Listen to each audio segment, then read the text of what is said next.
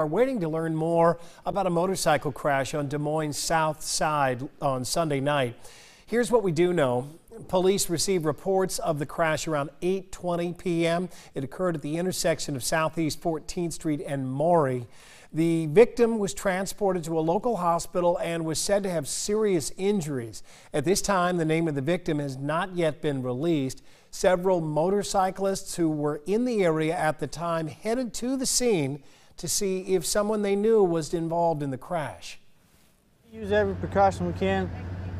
The loud pipes, we have turning signals, we do everything we can, but when it comes to the cars, we have no chance against them. There's a lot of people out here in cars that they ain't paying attention to us, and they need to start paying attention to us because all this stuff happens all the time. And it's simple. Just watch where you're going. There's bikes out here too, not just cars. Now, Des Moines police are still investigating the crash. More information is expected to be released very soon.